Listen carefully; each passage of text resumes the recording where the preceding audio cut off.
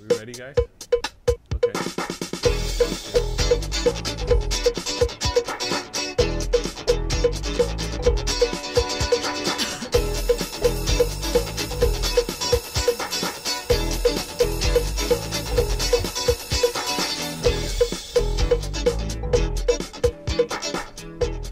Hey, welcome to Liquid Lunch. We're coming at you live. It's December 11th. It's our second last show.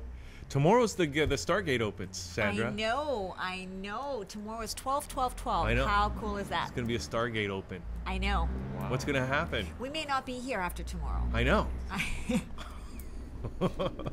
So take advantage of the last 24 hours. Well, if it doesn't happen tomorrow, then it'll happen on the 21st, right? Yeah, so then we may have a 10-day countdown. Right? Yeah, we might. We just might. Yeah, actually, you know what? We're going to talk about that a little bit later in the show. We are? Because Erroll Starr and Lisa Francis, they're actually doing a big concert or some event. We're going to find out what it is, but on the 21st, Oh, right? wow. And maybe on the 12th too, right? Anyway, we're going to get the details. So they know all about this stuff, Wow. right? Okay. So we're going to find out. We got a really busy show. Let's say who else is coming on the show. It's so busy, Hugh, that you can't even talk fast enough to keep it up. I know. Okay, we have Christina Roman here from the Rosewood Estate. She brought some cheese, some chocolates, and some mead. What It's is that? mead, honey wine. Oh, yeah. See? I was talking to her about that. Honey wine. I've never heard of that. And you said you couldn't drink it because you're vegan, right? Yes, Except yes. I said that the honey actually comes from the plants. You should be able to eat it. Yes, but the whole idea of veganism is you don't take anything away from something. You're saying you're else. exploiting the bees. Yes, thank you. The bees are happy to gather that honey. Have you asked them? Have they signed a contract? I don't know. But you know what? There's a movement now for people in the city to keep bees, urban beekeepers. Well, I know. You know what? Speaking of December 21st and Yeah. all that do stuff, you know, bees are interdimensional creatures. Did you know that? I didn't until now. I knew They can go cats from were. this dimension to the next dimension. They're already in the next dimension. Really? Yes, they are. Well, how do you know, and what does that mean for us? That's why a lot of them are disappearing, because they're going to the next dimension. Oh, It's true. it's a whole new. It's not that little mite that they've been blaming. The little Well, Verona mite. that's just so we can understand it, because it's too big for our brains. They're really going to the other dimension. Yes, they are. They're Well, preparing it for us. Who's going to pollinate our plants? Well, we have to go there. That's the whole point. They're preparing it for us. Okay. All right. Well. Oh, Hugh. We're going to find out. Well, we'll see what Errol and Lisa say about that later. Okay. Also, yes, Errol and Lisa will be here. Max Brand is here. We have Val, amazing artists today. Oh my Absolutely. God! In warm up, It's they very were musical. fantastic. Val Can't wait Shearman to is hear them. coming. The Superstars contest. Also, Margroc33 will be here. Another performer. And Wow. Shawn Dalton to kind of wrap up the Sean's the year always for us. controversial. So, now, our first guest is Pete Eastmuir and Wendy Somerville and Jim Doris are here. And in fact, Pete's going to perform for us right now. Awesome. And then we're going to come back and chat with these guys about a new song they've done, Home for Christmas Eve. And so let's hear Pete right now. We'll come back and chat with these guys as Liquid Lunch gets underway on a Tuesday. We'll be right back. A very cold Tuesday. So nice to be back here in that channel. Looks like you've done some decorating, Hugh. It's looking very posh here now. This is a song called It's Only Winter, and it goes like this, off the latest record.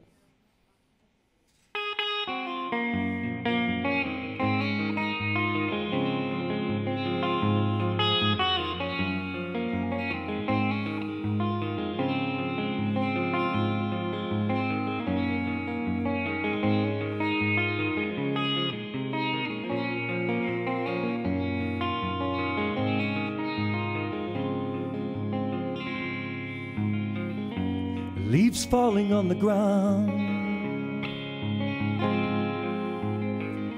It seems like winter's coming on, and all the trees, they've lost their clothes as we bundle against the cold. And love was in the air in May. In August, there was sunny weather. October was a time for change. It seems like winter's here again. Wasting life, wasting time. Yeah, it's just some words we hide behind. And we're on the edge, but don't despair, 'cause it's only winter in the air.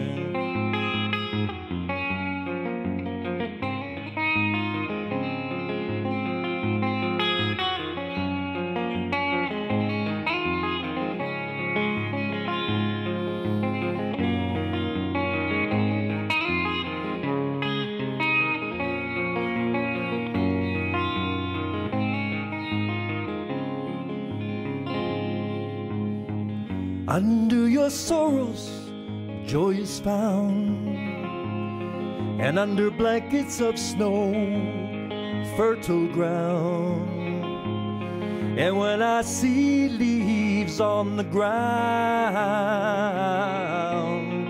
I see the way love goes around. And wasting life, wasting time, it's just some words we hide behind. And we're on the edge, but don't despair, 'cause it's only winter. It's only winter. It's only winter in the air. Yeah, it's only winter. It's only winter, it's only winter in the air.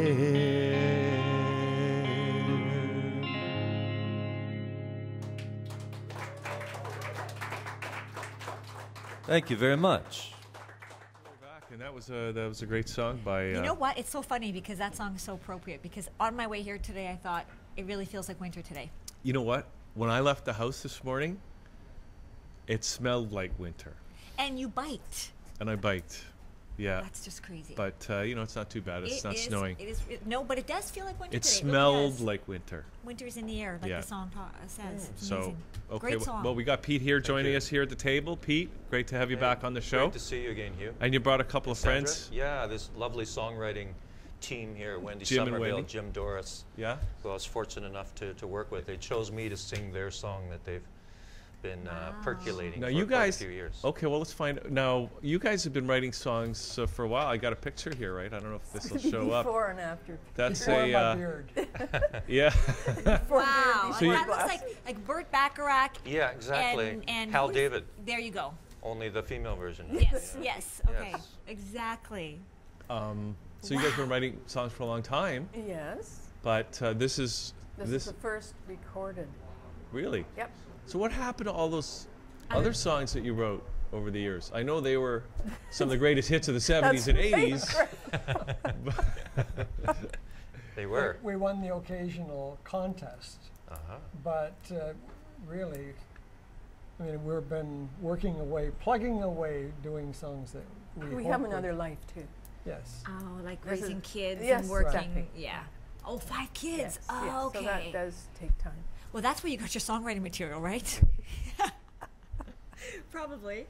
Wow. Okay. So 40 years goes by pretty quick when you're raising Yes. 5 kids. Yes, it does. Okay. So this song, we, as you said, wrote about 10 this is years your 6th ago. child. Yes, right. Because they say songwriting is like a child. It's like giving birth, Right. right? Would you say that? It's a painstaking It process. is. It is. And it's called Home for Christmas Eve. What's the story of this song? How did you come to write it and get involved with this guy? Good story about that. Well, we were at a workshop, and Dan songwriting- Hill, a song? and Okay. Dan Hill was there, and you know, you put your stuff in a bucket, and they chose our song and talked about it, and he said, "You." It had promise, but needed clarification as to who is the singer. The original demo, we had a woman singing, and basically through the conversation we came to the conclusion that it would be more appropriate for a male voice. which led us to get Mr. Eastmuir here to assist.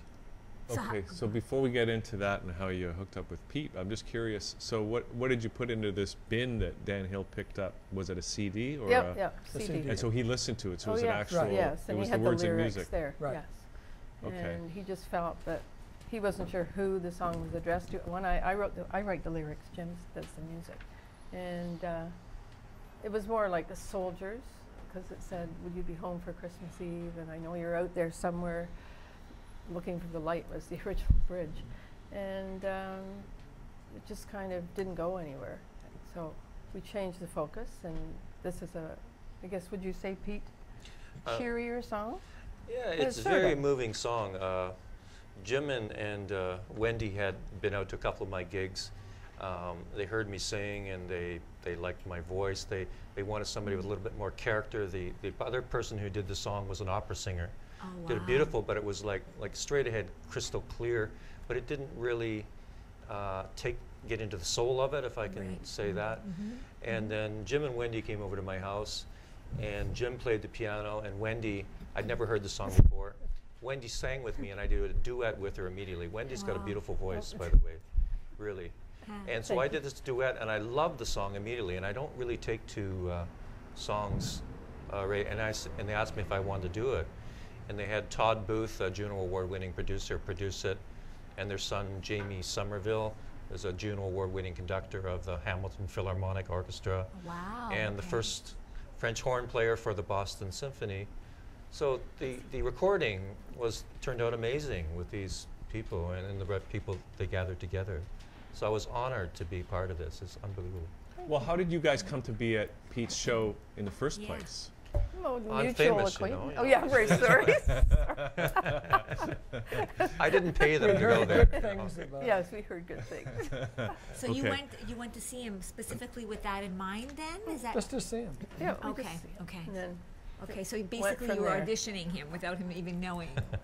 So that's Yeah. your son is the conductor of the Hamilton Wendy's Philharmonic? plays Wow. French horn in Boston, so he's Back and forth? yeah, crazy. Wow, so there's definitely musical roots in your family. Mm-hmm. Wow. Yeah.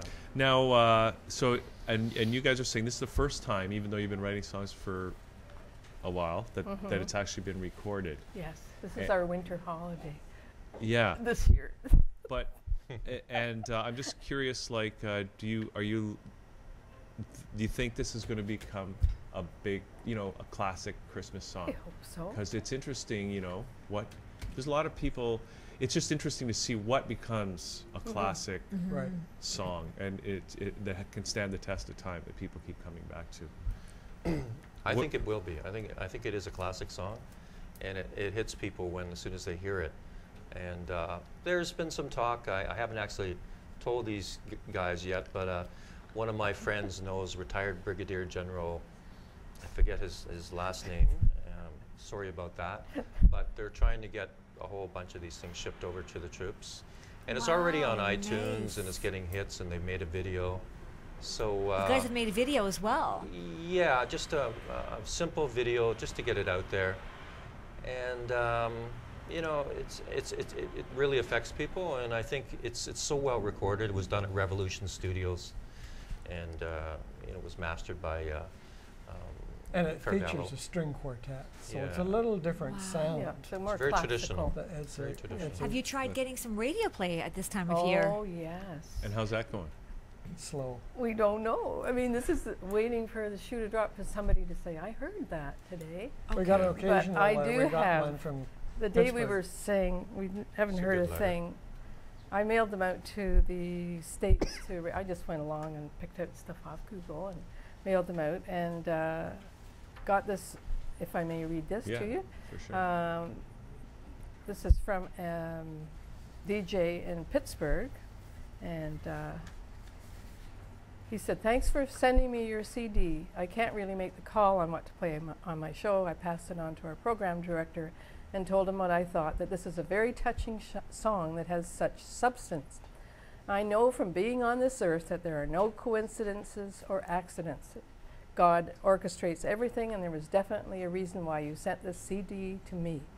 I had an extraordinarily difficult year, but through all of it, saw the hand of God working to his good and purpose. Thank you. I will keep this CD and it will bring warmth to me always. Wow. From a DJ in Pittsburgh. That's so really nice. Wow. wasn't that, I mean, it really was. Yeah. Just Wow, to, that's beautiful. to take the time to say this. And who knows, you might get some airplay there. Well, exactly. Well, that's why in the States I thought there's more, you know, the troop thing. And, Yes, yes. Yeah. Wow. See, they should let the DJs pick the songs. That's the That's right. problem. Now it's all the accounting guys that pick them. Yeah, there's a formula, right? There's Yeah. a specific formula they go for. Okay, guys. Well, we're quite pumped to hear the song. Just any final thoughts about what you're going to be doing in the new year? Or, Are you guys going to continue writing more songs? Oh, yes. Yeah. Oh, yes. We can't stop.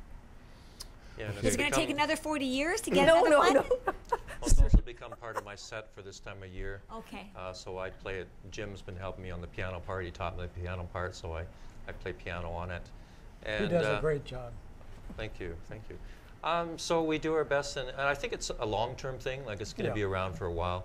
So we should have these two on the show next year. You'll see where it goes. Okay. We'll be celebrating Christmas in the next dimension. In the next dimension. Oh, that's yeah. right. We That's got to. right. Great. I hope the If music. the world doesn't end on the 21st, Yeah. you know. If, I if don't- it does, that means something else is starting up, right? That's true. Yeah. Let's If hope I can so. lead One into world this ends, another when you're world done. opens, right? Let's hope so, Pete. I hope so. Okay, so now, Pete, do you have any gigs coming up where people might be able to see you perform this song? Yeah, we're doing, my partner and I, Marie, with the Well Digger Band, which my band is, the next one is a house concert in Rockwood, Ontario, at Hugh in the Wood. It's right on the main drag of Rockwood. And I've just started recording last week my new EP, which extended play, with the Heavyweights Brass Band. So that'll be a release in February. Oh, that's great. We've had them in here too. Yeah, they're great, eh? Yeah. And it's produced by Rob Tian of the Heavyweights. Oh, He's yeah. a sousaphone player, and he's with the Lemon Bucket Orchestra, so it's a pretty cool, funky. And Pete, Yeah. what's your website if people want to get It's stay in touch? myspace.com/Peter Eastmere. Okay. And Wendy and Jim, how They can people get their find it hands on the song? on YouTube or on iTunes. So if they go on YouTube, Home for Christmas Eve. Home for Christmas Eve, that's the name of the song. They Yep. can find that on YouTube or iTunes. And they Right. can order a copy Sure, there they can. too? Do you guys have a website No. Not for yet. your stuff? Not Okay. yet. They can get it also through my website as well. Oh, okay, I great. So that's pass it on to them. myspace.com/Peter Eastmure, right? Yep. Can Okay, I give guys. one more compliment to Peter before you go? I Absolutely. mean, before. Yeah. It's this is from somebody who heard of the MP3. Pete Eastmure's voice is perfect, so poignant, and it evoked for me a soldier in fatigue sitting outside his barracks on a crate, penning a letter to his mother while tears run down his cheeks. You can hear the yearning and the need to be safely with his family, both in the music and the words. Wow. So that was pretty nice. that's Yeah. really, Very that nice. says a Who's lot that from? about the song. From a friend of mine, Okay. All right. Okay. Well, we're looking Who's forward to hearing been- the song now. hearing them for years. Okay. Well, we look forward to it. Here it Thank is, you. Home for Christmas Eve. That's what the CD looks like. And thanks, guys, for coming on the Thank show you. today. guys. Thank you. very Thank much. you for the interview. Good luck. Okay. Thank you so Thank much. you. We'll be right back.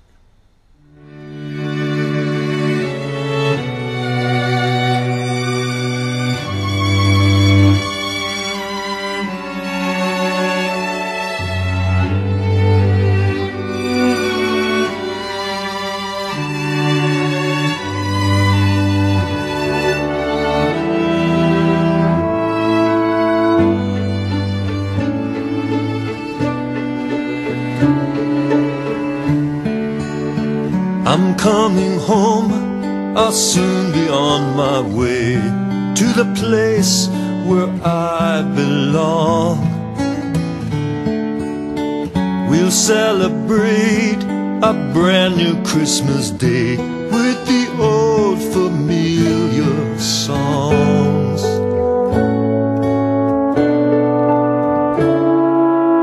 Home for Christmas, home for Christmas Eve. Miracles can happen if you just believe. I know you're waiting with love so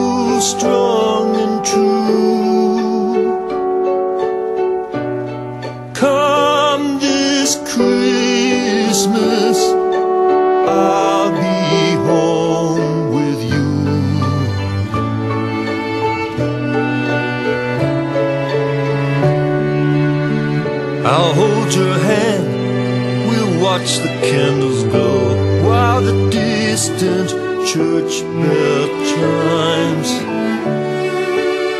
We'll run outside, make angels in the snow, recalling happy times.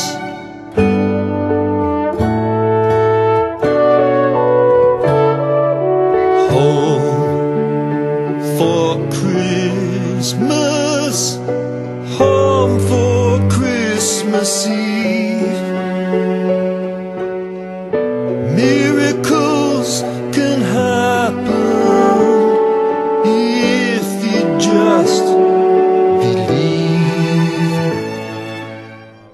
Okay, so we're back here on the show after that fabulous Christmas What a song. nice song to put you in the Christmas mood. Home for the Christmas I think it's Eve. going to be a classic. Well, and we're getting ready. I guess this is very Christmassy here on the table. I know, right it feels now. really Christmassy. We've got Christina Roman from Rosewood Estates, and Christina, great to have you here on the show. Thank you, guys. And you brought us some goodies, right? I brought a lot of yummies. Now Chris is the social bee. Yes, I am. For Rosewood Estates, which we're in our talk that we were just having like off the air. It's amazing. It sounds like you guys are really bee focused, bee centric. We are bee centric. Good word. Very good word. Actually, we are so bee centric that at Rosewood, everyone, even the winemaking team, we all have bee names. Wow. So we have a queen bee, we have a bee master, we have the worker bees, we have a honey bee. Do you have any we drones? have everything. Any drones? Yeah, we have a few drones. Everybody got to have the drones. We have an inner bee, someone who's really energetic. Oh my God, that is so cute. Everyone's blessed with a bee name. So why is the bee so instrumental? It's instrumental because that's how we got there. So Rosewood is a winery, a meadery, what produces honey wine. So mead is honey wine. Mead, M-E-A-D. D, not with the T. This stuff mead. right here. Yeah. Okay, so that means it's a honey wine. Honey wine. And then we also produce honey. Okay. But it's really the beekeeping that got us to where we are. And really that got us to Niagara. My grandfather was a beekeeper. And he brought it here to Canada in the 50s. And he loved beekeeping. It was such a big passion for him. And it translated to his son, my father. And my father, transitioned it over to us. And so we're third generation beekeepers. And so when he came here to keep bees, was it for the wine or was it to create honey? Honey. It really was honey as a hobby. Some people golf, collect cars. Some people keep bees, have a garden. It's a hobby. It really is. Wow. There's a lot of hobby beekeepers, even in the city. And so my grandfather wanted to keep bees. He loves the honey. Loved the taste of honey. Loved to cook with it. Loved making candles out of it. And then as we kept growing it, we decided to move to Niagara, and that's when we started making wine and the honey wine. So do you make any wine with the grapes, or is it all with the honey? We actually do grape wines as well. Okay. So we do like a Pinot Noir and a Riesling and a Merlot, but then we do the mead and then the honey. So we really have three main products. So wait a second. Okay, so honey wine is wine made out of honey. I thought it was grapes and then honey was added in. No, not at all. Oh. Okay, we better taste this mead. I want to taste it? Because it's one thing to talk about it, Sandra, but you can't really understand mead unless you taste it, right? Look at it. It's got a cork. Yeah. So it's in a wine bottle. Is it alcohol? It is alcoholic, absolutely. So all it is fermented honey. So it's honey, water, yeast. We put it into French oak. Actually, this one goes into French oak. And so just as an FYI, I am vegan, but I am going to try this. And we did talk about the state that the bees are kept in. They are not exploited. No bees no, were exploited. No, actually, and their bees are actually quite Cheers, happy. guys. Cheers. Cheers. Ching. And look at it. You see, look at it. It looks like a wine. It's got legs. It smells like one. It's got legs. It's got lots of legs. It's not something I want to hear. It smells like it too. Yeah. A little more honey flavor, a little more floral, a little more citrus. Mm-hmm. So all it is fermented honey. Wow. I'm not a big wine drinker, but that is actually really nice. So it's kind of sweet, which you'd expect from honey. Like, is it more of a dessert? It is more wine? of a dessert wine. You can use it as an aperitif, so with cheese. Depends on when you like your cheese plate. Some people like the cheese plate at the beginning. Some people enjoy the cheese plate at the end of the meal. So really your preference. But it is the mead, especially this mead, the mead royale, is the best pairing in the holidays, especially with the cheese plate or with chocolate. Okay, should we be pairing it with some of this stuff Absolutely. right now? I Okay, can show try what us. I have. Take us through it, So Christina. actually, Kick. It has a I kick, do you have the know. honey. So I do have the honey that is actually what we make. This is the base of the mead, is the honey. Then we have 3 cheeses here, actually all local. We really love local products. We are based in Niagara. We love local cheese. We love local wine, local food. Local tomatoes taste better than anything else. That's true. So we have Niagara Gold here, actually made in Niagara, hence the name. Blue Elizabeth, this is a blue cheese from Quebec. And then here we have Thunder Oak from Thunder Bay. They make cheese in Thunder Bay. Oh, they do. Actually, one of the biggest artisanal Gouda producers. I thought they just made subway cars. No, they also make cheese. It even says Thunder Oak from Thunder Bay. Wow, that's great. I'm looking forward to that. Yeah, absolutely. Well, here, go try. ahead. You guys go Okay. ahead. All right. Which one do you want, Sandra? I don't want any because Oh, I yeah, don't eat that's right. cheese. Okay. So this cheese right here is the Thunder Oak Gouda. Mead, it tastes really great with something a little bit salty Try because with it the is a little cracker. bit sweet. Delicious Should I? crackers. Oh, I just want to try the cheese for a minute. And then the wine, right? Well, absolutely. So Of it's course- nice, it's a little salty. So mead, because it's sweet, it goes really well with salty, with creamy foods. It's got a really nice aftertaste. Yeah, It really You does. try it with the. Oh, you can't have the cheese, but You can have it with the it's great chocolate. with I know the Sandra cheese. can have the dark I chocolate. can have the dark Okay, chocolate. okay, Can we great. Move on to the chocolate part. Absolutely. Okay, while we're doing that, while we're tasting this and enjoying this, but I just think it's really fabulous that just the interest in bees, and then all the different products that can come from bees, the mead, the Honey. And then the candles. But you also mentioned something about an ointment. Absolutely. Well, you can make, so bees also make propolis. Propolis is a type of bee glue. That's how we call it. It lines the hive. And propolis is like a more intense version of a honey. And that's actually really good for ulcers and medical reasons, but even just honey. Honey with tea, lemon is great when you're sick, not feeling well. If you have a sore throat, just add a little bit of honey to your tea or coffee. I love honey and coffee, actually one of my favorite combinations. But just even simple by itself. You don't see people drinking coffee with honey very much. Tea No. is very common. Yes, but isn't absolutely. that interesting? I never even thought of that. And you mentioned before we came on that honey was a balancer for the It is body. It is a balancer because it's quite neutral. And that's why this wine, it is a little bit sweet but not acidic. You taste really the warm notes, the vanilla, the caramel, the apricot, warmer tones, not really acidic. Honey is quite neutral, so it balances out. And a lot of why our bodies, are in a state of shock or stress is because the acidity levels are so high. But honey is quite neutral, so it balances you out. You're talking about the pH? Yeah, and that too as well. That as well. But in terms of wine, there's a lot of acidity in wine and a lot of acidity in our bodies, and honey is quite neutral on the pH scale. Wow. And so how about ice wines? Because that's a much sweeter type of Much wine, sweeter. right? That's about 2 to 3 times sweeter than this. Okay. Yeah, So if that's you're a fan of ice wine, you'll enjoy this. If you're not that big of a fan of an ice wine, try this one. This one has a nice alternative. It's also great. You can have it chilled or even room temperature. We found it even tastes great on its own at room temperature because you can enjoy the mouthfeel on it. Again, great with cheese, great with chocolate for the holidays. And crackers. Also in cocktails. So we've actually been experimenting with mead cocktails. Actually, last night I had a fabulous one. It was with pear nectar, vanilla ginger, and then the mead together. It was beautiful. That sounds really good. Yes, it is. So let's talk about, there's a lot of hype in Ontario, at least in my perception, about the wine industry, the grapes, and a lot of new wineries, boutique wineries coming out, and people interested in that. But people don't normally, we've heard of mead, but how is the public accepting mead, or are they used to drinking it? There's a stereotype and a stigma. People think beekeepers are a little older, long beards, little Albert Einstein looking fellows. In beekeeping, unfortunately, that's just a stereotype. But my brother and I are in our mid-20s, and we love beekeeping. We've been beekeeping since we were 4 years old, helping, small tasks around the apiary, but we were helping out.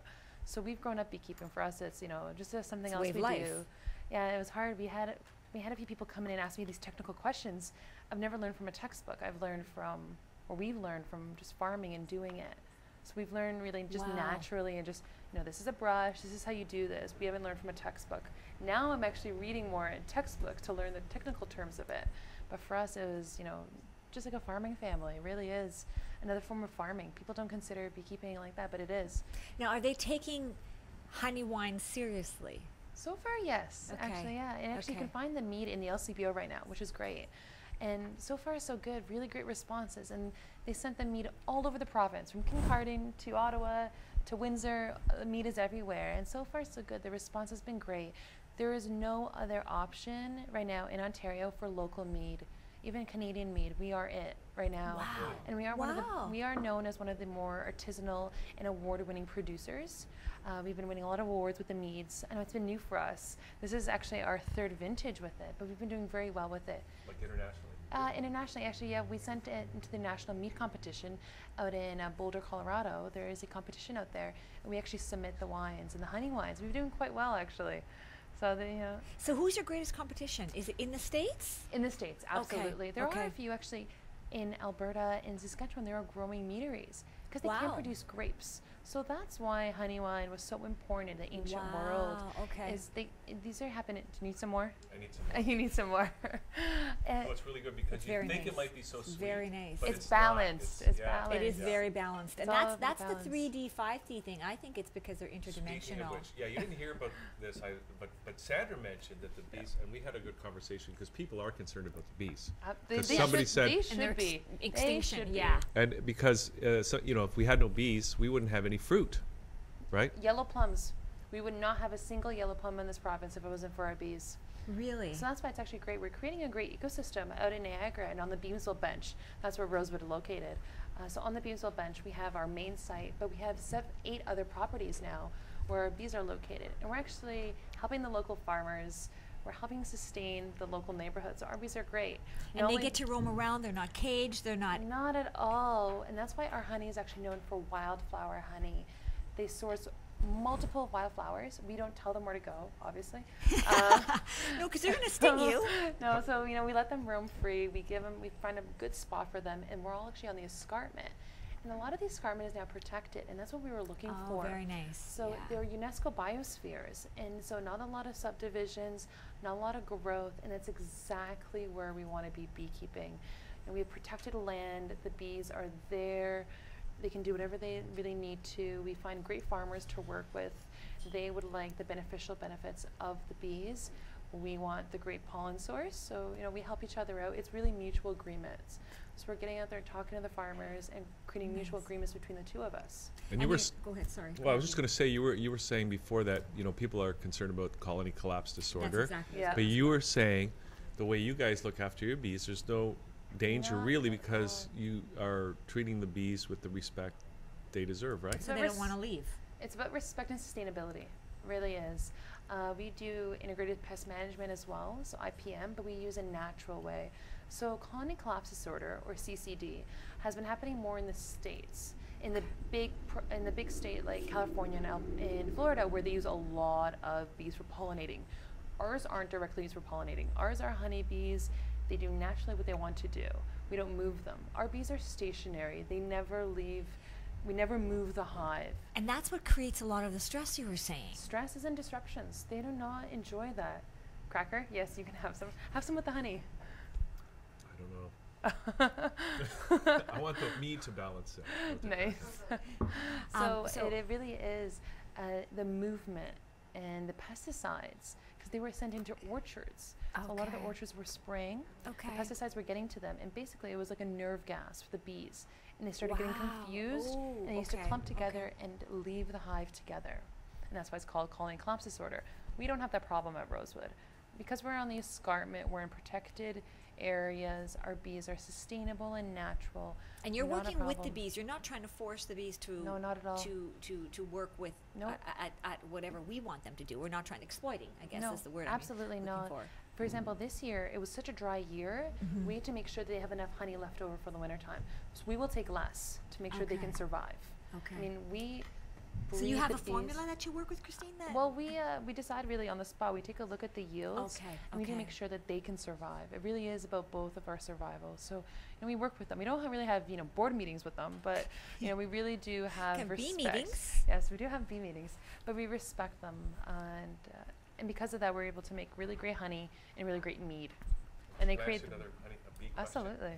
So, okay, are you worried about the Africanized bees coming? So a little bit. There's always been cases. That's always kind of happened through history. Like, where are they now? No, I The don't know killer where they are bees. right now. How Right far have now, they come? We've heard a little bit in the States, but nothing really coming up here to Canada. Okay, good. It's too cold here. Yeah, that's what I'm thinking Hopefully. too. Now, have you ever been stung? Yes, I have. A Yeah. lot? Very rarely. Is it to you because you live with them? Is it like a mosquito bite for somebody else? Absolutely. Okay. That's what I really don't feel it. It hurts for a second. You know, a few minutes might become a little red. The last bee sting was on my arm. Didn't really feel it. You know, Now, do they like wasps? Do they die after? Can they sting you once and then they're done? unfortunately, yes. That is the way it happens. Unfortunately. Isn't that That's how they interesting, mate, though. Actually. That's how they mate? Yeah. So there's so the. they die. Like the Black Widow. Yep. So it's nature. So maybe they're mating with the human. Maybe. They're going to that fifth dimension. Okay. Do you really think they're going to the fifth Yes, dimension? absolutely. Did you hear Yes, about that? Yes. No, I yes, didn't hear do. about Apparently, that. they're going to the fifth dimension. Yes, they're already there.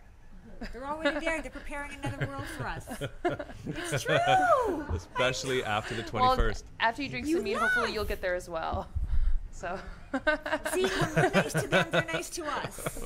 They won't sting you if they're nice. If you're nice to them. Gentle. I mean, you hear sometimes when we go beekeeping, we don't wear any protection, and we're just calm. It's about being calm. See. Did you hear about this urban beekeeping thing Yes. that's going to be happening? Yes, Like in I hear Toronto? that people, they keep bees to get more fruit in their trees, and Absolutely. it's just beneficial. yeah. I know some hotels here in Toronto, they have beehives, even in restaurants in the city. So some of our restaurants have been inspired by our beekeeping activities, Wow. and they started keeping bees. So we help chefs, we help restaurants with their beekeeping here in the city. Wow. Yeah. Okay, so we're hitting the holiday season here, and I'm really enjoying the mead here It's lovely. today. It's Actually, really, really it's nice. and if you think ice wine's too sweet, you don't have to worry about it with this stuff. Absolutely. And Actually, I it mean, is the balance. I would say balance is the right word for so it. when is the best? Like, is it a good holiday thing, or when's the best occasion for people to It is the enjoy mead? perfect drink for the holidays. It really is. With the amount of food and with the variety of food we eat during the holidays, you think a little more chocolate in your diet, more cheese, and more appetizers, more food that are richer. The honey balances those rich foods. Anything that's salty really balances through it. But it's great also in the summertime. Even though I know we're in the holiday season, it is fantastic right now. It's available right now at the LCBO. But through Rosewood, you can get it all season long. So you can even buy it on our website at rosewoodwine.com. And also the Mead Royale, it's great with curry and spicy food. Oh wow! So I hadn't even actually- thought of Oh, that. yeah. Yeah, so in Okay, Ethiopia, yeah. actually, so mead originates from Arabia. So actually, in the Fertile Crescent, that's where it started because honey was so prevalent there. How did humans see at night for the last 10,000 years? Beeswax candles. So honey was, quite is integral to human survival. So it started there, it went through Africa and then through Europe. Now, it actually really hit on in Ethiopia. So in Ethiopia, the national drink is tej, which is honey wine. It's their word for honey wine. So Wow. that's why with their food is so fragrant, they're aromatic. So that's why mead and the Mead Royale, even though it's a little bit sweet, it goes really well with spicy food and sweet I food. can So see again, the that. cheeses, the mead and the cheese, great pairing. Meat and chocolate, great pairing. But also, if you like spice, this balances out the spice. Wow, very nice. So it's Okay, I'm really gonna try it with the versatile. chocolate Try now. some with the chocolate. It's actually really good with the chocolate. You can either go milk chocolate or you can go dark chocolate as well. So I know we brought a variety here for you guys. Even different flavors. We've got orange chocolate up there. And because the orange really accentuates the fruit of the mead, so it's really great. Wow, Yeah. really. Well, I envy you guys. I think you have a fabulous lifestyle. I want to raise come out bees and too. See us. Come out and see Yeah. us and enjoy. Yeah, we love having Love to visitors. hang out with the bees. Yeah, no, they're really peaceful. They really are. There's some, even though they move around and they buzz, but there is a rhythm to them, and they do actually dance. There's actually a bee dance. So bees dance and they tell other bees where the pollen source is. So bees have actual dances for each other. So they're beautiful. They're beautiful, beautiful insects. They really communicate on a different level. See, told you. I know. They communicate on a different level. Okay, so people can come out and see your operation Absolutely, in they come Beamsville? to Rosewood. So Rosewood's located in Beamsville. Should they call ahead to make up an We're appointment, or open in the springtime? We're open 7 days a week. Right now we're on more weekend Okay. tourism, but you can also find us all the time at rosewoodwine.com. We're available, and we can ship mead all across the province, or if you can't make it to the website, your local LCBO should have mead. So all the LCBOs Not have all of them right now. It's Rosewood? been selling through, thankfully. But it's Was it hard to get in? It was. With I'll be honest, a little bit. They don't know mead. Mead is, even though it's one of the first forms of alcohol, it's not that well known anymore. You know, who does mead? It was one of the first forms of alcohol. Isn't that interesting? It's not big in North America. No, it's not. It's bigger. It's more rooted in Europe and especially in Africa as well. So we're bringing here to Ontario. We're bringing here to Canada, North America, and you know, people think it's going to be very overtly sweet, but this mead, especially the mead royale, is It is beautiful. not. It is not as overtly sweet. It surprised me too. I expected that. And It's I actually can see beautiful. that. It's a wonderful, wonderful combination. You know, Ontario and Canada can be a difficult climate for wines, right? You know, they have to work really hard to make the good wine. But I think the mead, the bees are there, right? You don't have to worry about it. Well, that's what's great. People think, how is this the first form of alcohol? But it's 3 natural raw ingredients that don't really need human intervention. Honey, which the bees make themselves, water, natural, and yeast, natural. So those 3 came together, by either we're still trying to figure out if it was someone or just nature just kind of put it all together. And that's where we get the alcohol industry from, is really, these are one of the first forms of alcohol. Isn't that interesting? Wow. Okay. Well, this has been great to have you on thank today. you. Did we? And next time we'll do mead cocktails. I know it's so great. Yeah, that's a good idea. Let's good. schedule that now. Next time we'll do the mead cocktails. That's great because sometimes if people find this too sweet, you can put it into a cocktail. You can use bourbon, you can use scotches, you can use whiskey, vodka, gin. You just keep going. Okay. Wow. All right. So people can find out more rosewoodwine.com, right? www.rosewoodwine.com.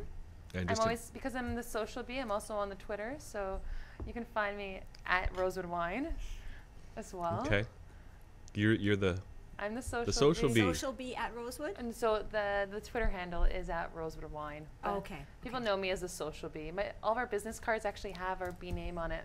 Wow. Wow. And you have an amazing bee on the top of the wine bottle as well? Even every It's wine everywhere. bottle, every wine bottle, even though it's wine, so the grape wines actually still have the bee. Someone's enjoying I like that cheese from Thunder Bay. Loving the cheese. Thunder Oak Yes, cheese. the Thunder Oak cheese. Wow. Okay, Thank you Christina, so this has been much. great. Thanks Oh, for wow. bringing this Yes. spread. And No, yes, I thank you. look forward to getting you back with the cocktails. Next time we'll do cocktails. Thank you. Okay. Wow, that was really good. Let's take a little break. I know there's people in the studio would probably love to sample some of this stuff. Yes. So let's take a little break. Actually, we got Erroll Starr and the band. Erroll, what's the band called? Does it? Or ESP. Oh, see? Going to perform for us See? now, and then we're going to come back with Val and Max as Liquid Lunch continues. We'll be right back. Telepathic.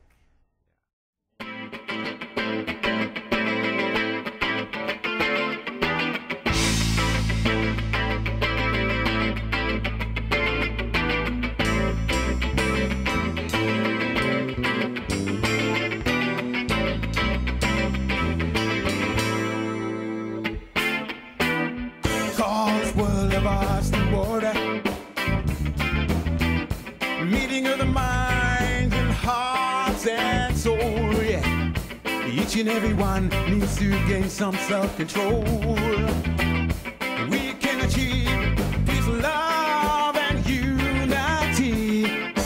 Oh yeah. Let us pray now for the world in need. I've got to find peace of mind in this world in need. Children of the earth, without a promise. What we gonna offer to this new generation? Hopes of constant harmony throughout the land. Oh, the brutal face of man, killing man. Oh yeah. So let us pray now for the world in need. I've got to find peace of mind in a world in need. Ow! Ow!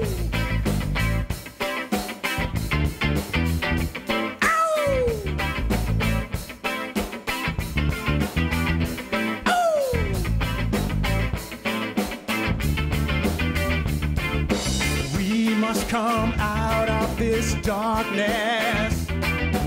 We need to show the light within, purging ourselves and the earth free of war, anger, fear, hate, envy, and pain. It's a permanent affliction. It's your mind, body, soul. A drug addiction, just to cover up and just to numb the brain, to ease the pain, to have you no shame.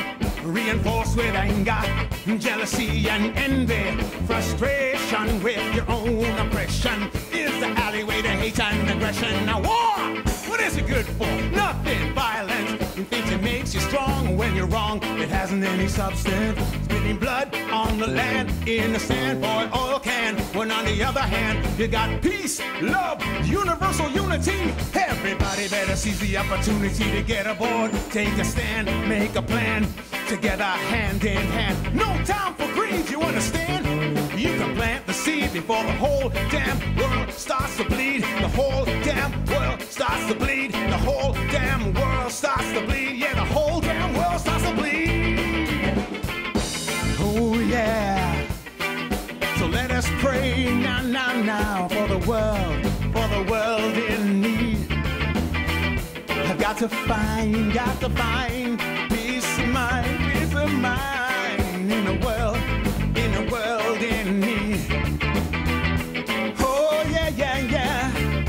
Oh yeah, now, now, now, now, yeah.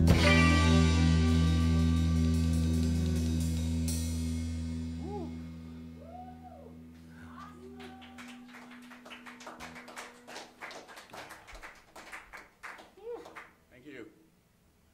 All right, so there was Erroll Starr and Yeah. the Yay. band, what, Excellent. ESP. All right. Excellent. ESP. We're going to get a couple more performances Yes. a little bit later. And Errol's participating in the Superstars contest, right, Val? Absolutely. Erroll is a producer. He's a musical producer of the show. So anybody that wants to ask any questions or talk to Erroll, feel free. You can get his email on the website. And but yes, Errol's the producer of Superstars. Wow. Okay, fabulous. So what's going on with the contest? It's been a while since we had you Wow. on. I Val. know. We've just had a little bit of hiatus and some redirecting and Yeah. moving around. So we're kind of behind a couple weeks, but we're still there. There's no problems. We are moving to a new venue. Okay. The new venue is 2152 Danforth. It's called Relish, the Relish Club, Okay. and it's right at Woodbine on Danforth. So you can get off at the Woodbine subway and just walk up half a block and you're right there. Nice. So we're going to have 2 more nights and we're going to be closing off the quarterfinals. So anybody in the city or surrounding area or wherever, As long as you can make it to the Relish Club. as long as you can get to the Relish Club, the 22nd or the 29th, they're both Tuesday nights. Okay, so it's the end of this year. It's Right. It's done at the end of this year. It's done at the end of Okay. the year. Because Okay. we're going to start 2013 by giving away that prize. Wow. So we're rolling it over into the new year. Wow, nice. Yeah, so we're really looking forward to this. We have some great sponsors. It's going to be a great product that they're going to be winning, whoever is the winner. I unfortunately don't have anything to do with that, but I love being the hostess. I really love being the hostess. Well, you've had some amazing talent come so far Some too, really right? good singer-songwriters. Yeah. I'm Yeah. really, really jealous. I think they're all wonderful. Yeah, they are. I've What- seen some too. They're I'm pretty just kidding. Yeah, I know, because you're working on your You're own. never jealous. I You're not the am. jealous kind. I know. I'm a firm believer of paying it forward. Yes. I'm lucky enough to be in the studio recording my own album. I have somebody financially backing me up, so I really, really believe in helping Doing the somebody same. else out, Yeah, and that's other amazing. people have helped me out in the past. So it's always good to do that. So that's why I do these shows. Wow. So some great shows. And we have Max Brand here as well. Yeah. Max, I know you were playing. Where were you at the Silver Dollar? I was at the Silver Dollar this past Saturday. It was on the, I think it was the 5th of December. And you got a bass player, because I know you were looking for a bass player. I considered giving you a call about that and volunteering my talents, but I got too busy. How'd it go though? Well, we kind of got started at 8:45, and by the time that we're finished, people were starting to walk in. Oh. Like, I could have just said to the guys, listen, let's do all the songs that's on there until it's complete. And if we would have stayed for another 15 minutes or more, I think people would have gone to see us. See, that's the exact opposite of my problem. Usually we don't start playing until everyone has left. So we have the opposite problem. So maybe if you guys work together, you'd have the perfect balance. Yeah. Just like the wine, you could be in balance. Maybe you should be playing for him then, Hugh. Yeah, Max, we can work it all out. It'll all even out for Well, us. that's in case if one of our bass players can't make the show. Like I went through with a drummer, like for the last show I did the week before. Like it was on the 8th of December, we played at the Silver Dollar. And the week before, on December the 2nd, I played at the, December the 1st. The Rock Pop? Yes, Rock opening for the Blushing Brides. You did? Oh. Wow. And there was more people there than the Silver Dollar. I mean, like I would say, like in all fairness, that we started early around like, I think it was around 8, we got started around 8:15 till 9 o'clock. We did a 45-minute set. And it was great. Good. Yeah, it was good. Now, are just your band going to be performing as part of the Superstars contest? Or? Well, I'm going to see if I can get them to come on a Tuesday night, do like some original songs. Sure. Because I will definitely write to them about that. Because like we definitely want to, like we're right now leading to like I'm going to be writing some new songs going into the oops. Yep. Again, I hate that when that happens. It's okay, Max. We're keeping it real here. Yes. This is how we keep it real. And this is, That's the okay. good and the bad on technology. Well, it's not even bad. It's just real, Max. Exactly. Well, I'm just starting to write my own songs now. Yes. And I may write maybe 5 songs, and hopefully, like Val, you'll record an album, sometime later in the new year. Yep. You just never know. You don't Well, know. we look forward to it because I know the last one you put out was some of the best players in the city were on that record, and it sounds like they are that just was on 4 fire. years, well, that was 4 years ago, but the album I did like in 2011, like it was just Brian Gagnon doing all the playing. Right. And, he plays all the instruments and whatnot. It was kind of like a low budget CD, but still, it just gives you sort of the kind of work I'm capable of doing. Absolutely. Low budget is actually good because you Yeah, really it have to. is. You're more focused on the talent. Yeah. And you the are on songs. bells and And the whistles. songs Yeah, even, well, that's part than of the, the talent, production. right? That's but right. yeah. That's right. So you really get to see the raw talent. He's Okay. wonderful. He So- did a song, Greg Autobus, too. He did. I think What's you that play. song called? Listen to Lou. I think you played that on that station like 4 years ago. Yeah, that's Wow. right. I remember that.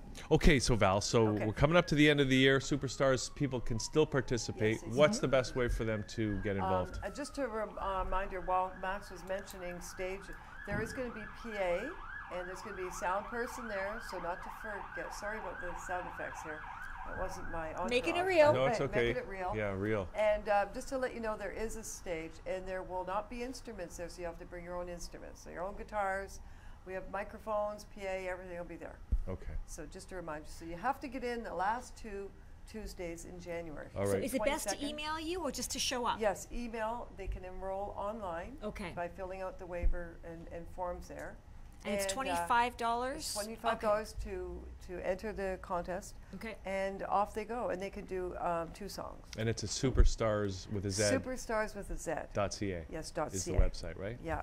So Okay. please get in. If you missed out the last time, which a few people missed it because they couldn't make it, please don't forget these last 2 Tuesdays because they are the last 2.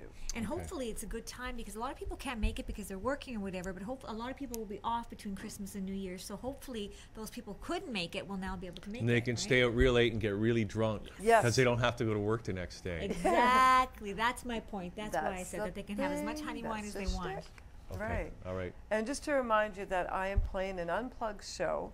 It's our first unplugged show because normally we just play with the full band all the time on the 28th of January at the Gladstone Hotel. I haven't played there in a long time. Wow. It's on Queen and Dufferin, and it is a really nice, quaint room. My whole band will be there, all 4 of us, and we're just going to be unplugged with acoustic guitars. And you're doing this to promote your next We're going project? to be we're going to be promoting our CD, and so we're going to do some of our originals, all unplugged. Wow, And we're going to nice. invite a few guests up and just have some fun. Sounds like fun, especially between Sounds Christmas and New Year's. Yes, okay, exactly. superstars with a Z.ca. And Val, Yep. do you have a website personally or Yes, for your it's band? ValerieShearman.com. Okay, and Max, how about you? Well, I'll be posting my shows on Reverb Nation and also the Max Brand Report on my Shiny Blue Shirt on Facebook and also on Yahoo. Okay, all right, great guys. Okay, so we're going to take a little break Yep, now. no problem. We got the ESP band going to do another track, and we're going to come back with Go Erroll for it, Erroll. and Lisa and talk about what's going to happen when Stargate opens. That's why the band's called ESP. They will know. They know. Yes. They're, So they're in let's the check know, this and out. they'll give us a scoop on the bees too. Please, Yeah, yes. we'll find out. Okay, here they are.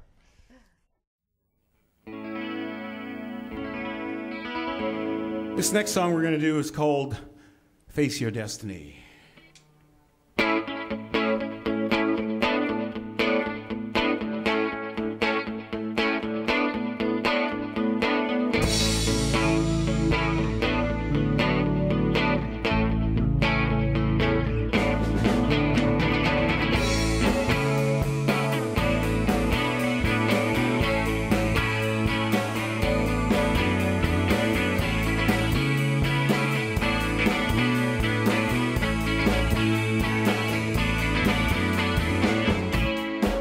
This is the day, a turning point, I'd say. No, not the end. Certainly a new beginning, my friend. The light of love flows in you. There's nothing that you can do when you face your destiny. Trust the source and you will see now. As your destiny become the one you know you can be.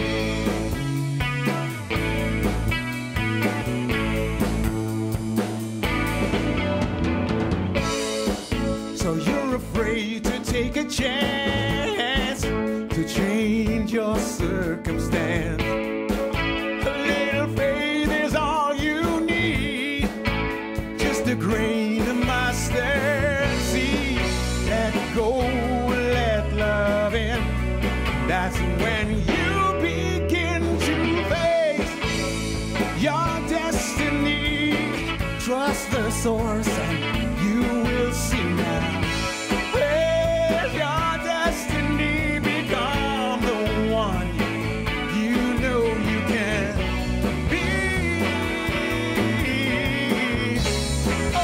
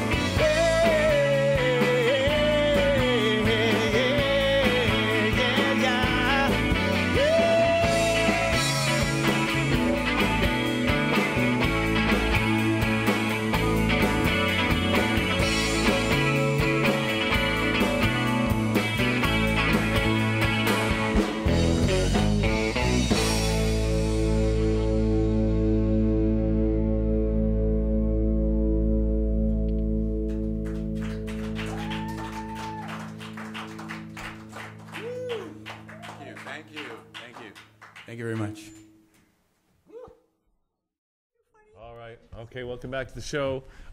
We've got, well, that was, so we just saw the ESP band. Rockin', smoking stuff. And we have Erroll joining us here for the interview. Not only Erroll. sound good, it felt good. You guys have to go see you guys live. You guys are amazing. Well, thank you. We're not quite ready for live, although we did it today. But wow, you sounded pretty know ready. Oh yeah? my God, okay. I could just listen to you all night. Oh, awesome. We're just in pre-production. We're actually starting to record our EP. And so the guys in the band, ESP, that was Jamie Patchett on drums and Al Sayers on bass. Wow, you guys were really good. Yeah, I really liked Al's gear. I yeah, like his guitar, his rig. He's got a boom and bass, that guy, too. For a little light setup that he's got, it's like that's what it should be. Yes. Yeah, totally, totally. And we have Lisa joining us here as well, Lisa Francis. Hi. And hi, Lisa. Hi. I'm not part of the ESP band, but I have ESP. Do you really? Okay, good. So we won't even have to. We'll just stay silent here, because you know what we want to ask, right? I just want to finish off with the superstars. Yeah. Okay. Superstars. Don't forget, anybody who's interested in coming on, go to the website superstars.ca with a Z, yes. and sign up and be part of the contest. We're wrapping it up this season. Actually, the end in January. We're wrapping the whole thing up, and we're starting again a new season. And we're going to have some really great things happening. A lot more sponsors, and some really incredible things that'll happen next year. So you're making this a regular thing then, Erroll? Yeah, we think we're going to go that is great. full time, full tilt with it. It's getting some good response, so we're going to keep it going. And you've seen some of the talent coming across too, and it's pretty good, pretty impressive. Yeah, yeah. Okay, well, that's assuming we're going to get past the Stargate opening tomorrow. Well, you know, there's always a little getting it through the canal, it's rebirthing. It's a bit of a bottleneck. It's just a bit of a bottleneck, and then we're going to, and the bees are helping. And the bees will be there. Yeah, and they're guide helping us. Yes, they're beings. Okay, well, be that as it may. Now let's talk about what you guys are doing together, because you're doing a musical event, Erroll, and Lisa's involved with something to do with what, the Mayan calendar coming to an end? We're coming down to the wire. It's 2012, and we've got some energies that are coming in. We've got 12-12-12, which is tomorrow. Yeah. And Lisa and I are doing a meditation. You want to say anything about that? Yeah, we're going to do a little meditation tomorrow for the 12-12-12 gateway. Beautiful. And you know, there's a lot of different beliefs the world over about, you know, the Mayans have it one way, people's interpretation of the Mayans thing. But really, what people really need to, if they want to like look at this time as a time of change, it's more about the consciousness of humanity, the fact that we've all become much more aware of our environment. I mean, in the last 20 years of our own lives, we've seen people go from being so unconscious about nature, about bees, as you were talking about earlier, and all those type of things. It was very unconscious, but consciousness has sped up, and this is like the last part of this period we were all born into. And if we look at one of the more held beliefs is that it's the Earth is moving in a 26,000 year cycle, broken into 4,000 or 5,000 year periods, roughly. Called precession of the equinox. And that we started in the Golden Age. Right now we're in the tail end of the Iron Age, and the Mayan calendar just signifies the end of the Iron Age, which in itself is a great thing because it's the beginning of the Golden Age. Right. And as I try to say to people, even if we who are in our age group look at the children that have come in the last 20 years, children seem to have remarkable abilities that we look and we go like, we don't remember ourselves being that way. Yes. Well, that's because of consciousness itself. And so we should all be looking at this time as it's a great thing for humanity. I don't know that we're really going to the fifth dimension. There's a great talk about moving from the third to the fifth and all this. And we very well maybe. I don't think anybody can precisely say. But they say with tomorrow's opening that we should all be moving. You've read a lot of books now. You've done a lot of studying, and now is the time to take that and just move that into your heart, to open your heart. And be the example you want to see. Right. Exactly. And be. As I've been trying to tell my kids for several years, be. Yes, be. You could really look at this time and say, as we move into the golden age where things are more telepathic, and it's a time now where you want to view the other person that you're dealing with and think to yourself, that is me. Yeah. So don't you think, as along with the telepathic increase, that it's also empathic as well? Of course, yes, yeah, for sure. All our extrasensory ESP parts will be accentuated for sure. And many people are feeling heightened emotion around this time right now. I mean, if you're someone who's been into the Palladian accounts of things for many years, they would say we're in the nanosecond of the nanosecond, that it started in 1982, this consciousness raising, and that right now we're in the very tail end of it, and that's why everything feels so heightened. And we're really supposed to work now from this gate, from the 12th till the 15th of January. If you're of a mind to believe that this time means something, you want to know that this is the gate. Keep your heart open in the gate. If you find any issues coming up at any time about anything that anybody is saying to you, simply go inside and try to, let it go, because it's like as if all your dirt in the laundry is coming to the top. Just let it sort of shake out and go down the drain. That's what we're being asked to do. And if we look at each other and try to treat each other as if you are me, then we are going to see a huge shift in all of mankind. And I think that's what the Mayans talk about. They say in la cache, right? And that means I am another you. I am another you, exactly. So I think that, our culture has taken the Mayan calendar and twisted it into whatever they want it to. Maybe fear and other things. It's a lot of fear-driven stuff. And fear is the great thing that keeps us from being able to look at the other person and say, that is me. It's all of our fears that stop us from doing that. So we're really being asked, and they say this gateway between the 12th of December and the 15th of January, you really want to multiply as much love in that time as possible, because it's like as if it would be cement. When the thing swings closed on the 15th. So what happens after the 15th then? We're into the golden age, and everything will just become increasingly more telepathic. The 21st is supposed to be when the Mayan calendar has ended, but it's not the end of the world. It's the Iron Age. That's the end of. Well, it's the end of the Iron Age and the beginning of the Golden Age. Okay. So we're going to be celebrating that because it's a great time to be alive. This is a fabulous time to be on the planet, to see this transition, to see us, transition into our beautiful selves as we truly are. So we're getting together with a group of people at a center in Ancaster. It's the Merritt Hall in Ancaster, and I'll be there with Crystal Journeys, and that will be David Hickey, and he does crystal bowls, and crystal bowls and gongs, and we'll be there, and it's going to be a whole day celebration with many people doing Reiki, massage therapy. There'll be a drum circle. So this will be a whole day celebration of just celebrating this time period. And unity consciousness too. I think that also is something that needs to be mentioned too. We're moving into a whole unity consciousness. I think that's that whole telepathic and empathic, because if you think somebody's another you're not going to do it, right? Because you realize we're all one, right? That's right. Exactly. That's right. And it's time to take the we are one thing, which to another level.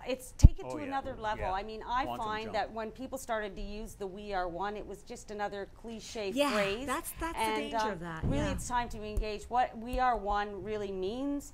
And I'm going to be there at the Ancaster Hall with them, and I've went through a lot of changes in my own life. I'm not an artist, but I started to do these little paintings for my own, as part of a meditation process that I got into, a daily meditation process, and through the course of events ended up, after I had about 12 of them, that I looked at them and said, like, what is this? And they said, we are your cards. So I've started doing this message art Wow. I do it in a meditative state. I hadn't been going out very much, but I have started now to go out with the art. And what happens is that people see the art, and if there's a piece that they're particularly drawn to, and I usually have about 50 pieces with me at any given time because I'm doing it every day.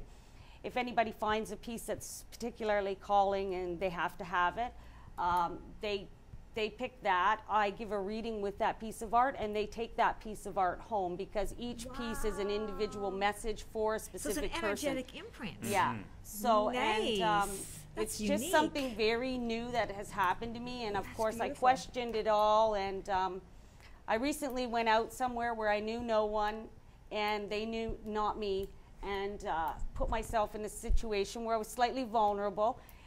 Because there's no rules. It's not a tarot deck. I didn't buy it at an occult shop, and I didn't have a teacher, and so the teacher has been the universe. And I found out that really it is through the experience that I've gone out and been with strangers, I found out that it does impact people. The messages are true, and basically I'm just moving out of the way. That is how I would say it. I don't consider myself to be psychic. I consider myself to be a student of mysticism. I'm a mystic, if I'm anything. And a messenger. And a messenger. Did you bring some today? Is that I what you did. have there? Yes. Can you show us? I can show you. I don't know how I'm going to show you. What is it, a big Can sheet? I help? You can well, help. It's set up. This is my little setup so that I can go anywhere, and I just basically take this and lay this out. Wow. And then the people are able to choose.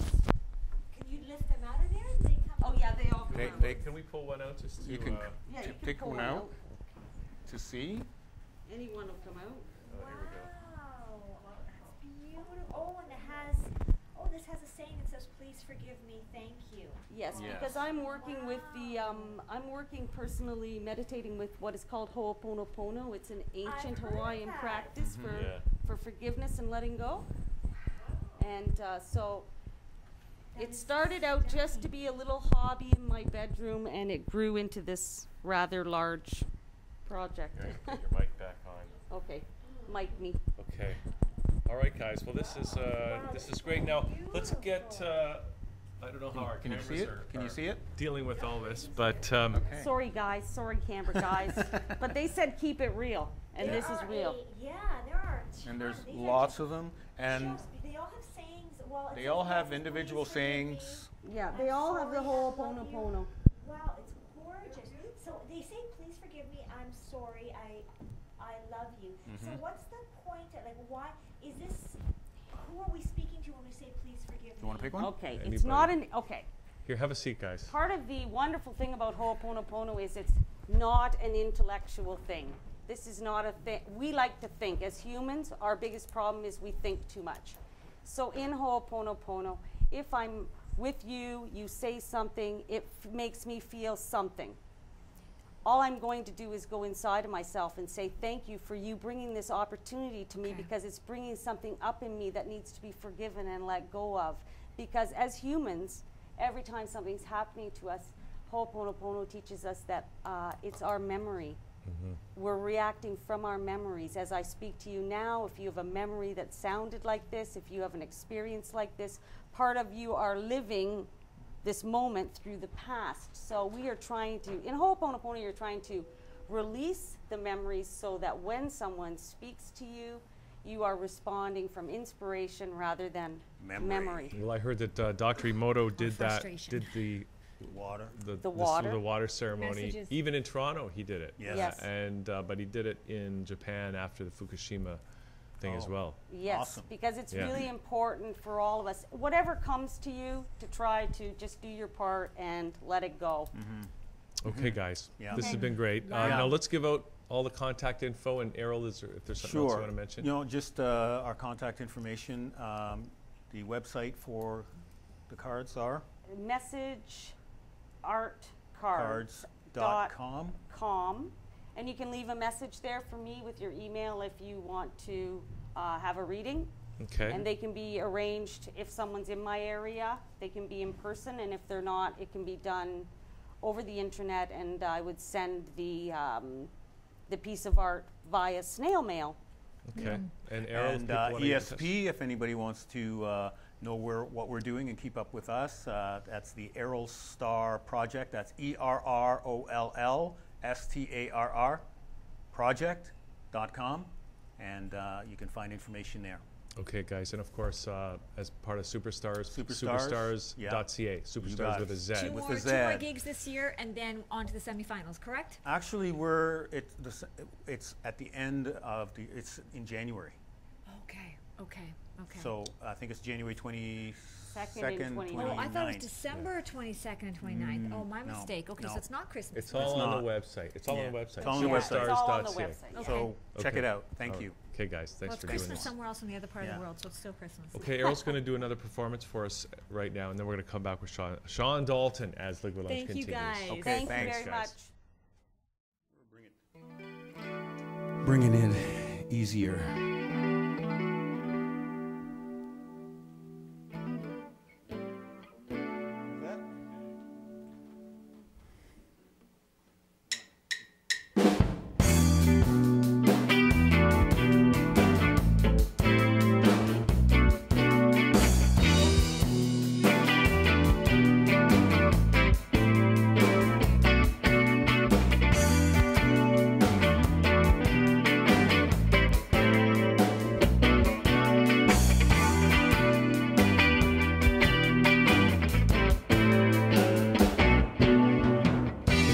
I am presence bright, round me seal your tube of light.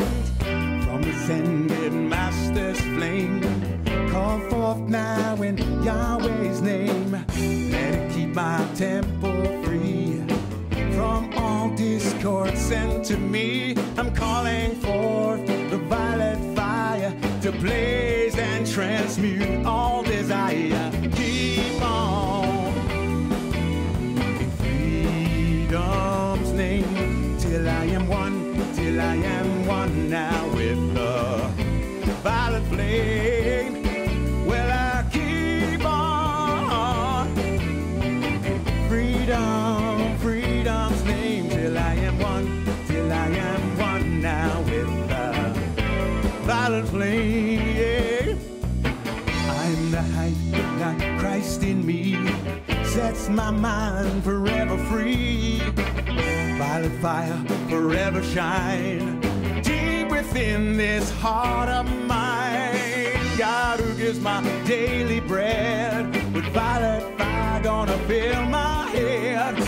With thy radiance heaven light makes my mind around the light. I keep on freedom's name, till I am one now with the violet flame. Well, I keep on in freedom's name, till I am one now with the violet flame. I'm the hand of God in action, gaining victory every day. Our soul's great satisfaction is to walk the middle way.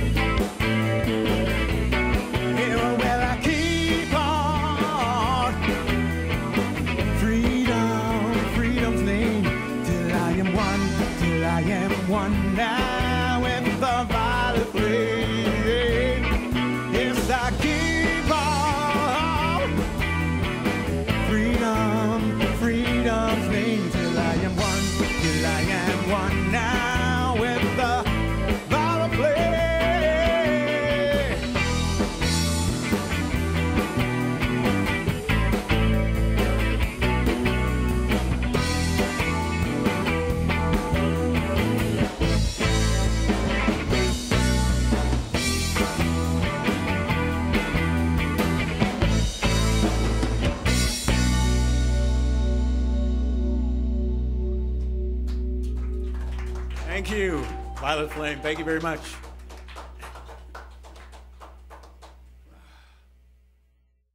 Okay, we're back here on the show. We got Shawn Dalton joining us. Hello again. Again. And Shawn, okay, so what are we talking about? McGuinty and the financial state of Ontario? Yeah, it's McGuinty and the road to Ontario's fiscal bankruptcy. Okay, let's talk about, let's get into it. I see that even though you had some wine, you're not any softer around the edges. You're still as passionate as you were last time. So far anyway. I mean, it's still early in the show, right? Okay, do you mind if I read this article a little bit? Sure. Let's go Okay. right to it. This article was published on Thursday, November 20th, 2012, and page 6 of Metro News. Ontario economic status on the decline. StatsCan's latest payroll employment report released Wednesday show Ontario lost about 2/3 of the 52,500 jobs shed nationally by employers in September. But it is the agency's 10-year perspective on the province that is most revealing of Ontario's lagging performance. It shows Ontario's share of Canada's employees has been slipping in the past decade to 38% from 39.2% in 2003. That's not much of a slip. As of September, there were 5.8 million payroll workers in Ontario. So none of this shows the calculations. Like we have 18.7 million people in the labor force as of September 6, 2011. So that's pretty stoic. Like I don't know what the new numbers are, but I always base that number on my calculations. So I punched in the numbers. Ontario employs 31% of all the employees in the country, yet 44% of Canada's unemployed workforce, or 620,000 out of the 1.4 million unemployed, live in Ontario. Wow, okay. And those 620,000 people represent 10.7% unemployment rate for Ontario, whereas Saskatchewan and Alberta have an unemployment rate of under 5. So it's twice the average. So Ontario has lost its manufacturing sector. We're struggling in many ways to create meaningful employment for people. I mean, there are some great paying jobs in Ontario, but if our productivity is low, and it is, we're not getting together and creating the opportunities of tomorrow by taking the risks we need today. You know? Okay, so that's fair statement. I mean, I could make the argument that you know, the reason Saskatchewan and Alberta have low unemployment rates because they have big resource sectors that are, you know, clamoring for employees, and Ontario as a mature industrial economy. I'm about to get to that in a minute. There are some really shocking statistics which will explain why Ontario's decline has been precipitously harsh compared to those other provinces. Because we see declines in manufacturing economies all across North America. Right. I don't know about Europe or Japan, but you know, a lot of the jobs are moving to China, moving to Mexico, moving to other third world countries. We'll do a show in the future next year about the Canadian Dream Part 2, and I've got examples to counter those premonitions. I found evidence that we are slowly moving back to making stuff here or creating wealth for this country. Okay. So, but it took me a while to find them. That's positive. Absolutely. So Ontario, this magazine is called The Canadian Immigrant to December. It was just released. Okay. And it says Ontario has seen its share of immigrants to Canada drop by 1/3 from 184,640 in 2001 to 99,000 in 2011. But it said economic immigrants accounted for only 52% of newcomers to Ontario, so people with educations, degrees, linguistic ability. So that means 48% didn't know English, didn't have an education. So that's kind of like a low percentage. And then it says Ontario's newcomers earned 23.2% less than their Canadian counterparts in 2011 and had a jobless rate of 15.7%, whereas unemployment rate overall in Ontario right now is 10%, 10.8 or 10.9. Yeah. So it's 50% more for new citizens. And I was actually dropped off by a Bangladeshi doctor from a cab. And I talked to him, and he goes, I came here to be a doctor, but I didn't get my credentials recognized. I'm like, what's the Bangladesh's medical system compared to Canada? Is it similar? Is it different? He goes, well, you want to know? I'm like, well, I don't live in Bangladesh. You know, give me a hint, right? Is it similar to Ontario? He goes, it's almost identical. They have the same procedures. He said all he would have had to do was write a test to do it. But he said when he came here, he didn't have, you know, his foreign credentials weren't recognized, and him and his wife had kids, so they had to take whatever job they could, you know, to hustle. So he's driving in the graveyard along with 199 other cab doctors in Toronto who are now cab drivers in this great city. So that's not what the immigration system's supposed to do. It's supposed to create economic opportunity by assessing people's credentials and then funneling them into the field with their expertise, right? In Ontario, only 24% of new citizens are working in their field of professions. Especially considering we have such a shortage of doctors. But it seems to be that it's quite cliquey in that they don't want to recognize them because they don't want to welcome more in, because I think they want to keep it like diamonds and like, you know, as a There's limited absolutely supply. the unions have something to do with that, but the Liberal Party of Canada, even they're just developing an immigration strategy for this year. They never had one in the last 20 years. They've never had any standards. They never had any ability to, you know, funnel people into the fields that they might want to work in. They didn't have a clue, and they just used it as an ethnic vote bank. And I'll show you. Well, I think too, one of the things that I think is that they've moved away from a full employment strategy. They're very far away from a full employment strategy. So that means that hurts not just new Canadians, but it hurts existing Canadians. Yeah, we have to pay for the welfare benefits for the 15.7% of unemployed who might have to do that in order to. And we have to suffer the problems of crime and so forth when people fall through the cracks and have to somehow support themselves. Yeah, and since 76% of new citizens are working in fields other than the profession in Ontario, youth end up suffering because the unemployment youth ends up higher than it needs to be because they take kids' jobs. Yeah. You know. Okay, Shawn. Okay. Let's get through this. All right. This newspaper, I'll show you some. There's 3 newspapers. The South Asian Times, Generation X, is the least progressive in my opinion. Okay. McGuinty, ahead of the curve on sell in Ontario. Rana Sakar, Canadian Indian Business Council. McGuinty served Ontarians well. Jurbanjit Tripathi, he's the chair of Panorama India. It's a TV show like where they have their thing. McGuinty believed in including communities. That's B. Singh. He was the Ontario Sikh and Gurdwara Council. A lot of McGuinty on that page. McGuinty gave immigrant communities a sense of belonging. Nawal Atiq, Canadian Association of Pakistan Origin. Sounds like he's doing a great job. You know, he's. Yeah. But he showed up at all these people's ethnic community concerts, and they showed up at their festivals. McGuinty was literally there at every single one of them trying to get votes. Doesn't exactly come across as balanced journalism. Well, when you well, yeah. I mean, it's McGuinty. Every single headline is McGuinty. Yeah, and it's all good. Like, there's not one sense of like. Look at this, the Epoch Times newspaper. The Ontario train wreck continues while its citizens slumber. Ontario has an acute financial problem. Even with all the 0% contracts being put into the broader public sector, the provincial deficit still remains deep. The province suffers one debt downgrade earlier this year, remains on credit watch for another. Each one increases the interest of the province must pay on its outstanding debt, currently about half as large as the federal government's total debt, and growing about 1.5 times Ottawa's unfunded bills, and takes money from healthcare and education along with all other provincial programs. Ontario has an acute infrastructure problem, like the TTC and subways. They're packed, like they don't even have a strategy. They're trying to build relief lines, and that'll cost between $6.2 and $8.4 billion. And those are just estimates. It's part of a $34 billion 30-year project where they're going to try to increase the infrastructure to meet the amount of people pouring into the city because they can't meet it now. In fact, on the way here, the subway was deficient. I had to take a relief bus down from Yonge and Bloor all the way to Dundas. But the issue here is that the province is trying to fund education, trying to fund health care, and yet has to borrow money to do it. Absolutely, and we should pay some of that debt back in order for more of a proper balance.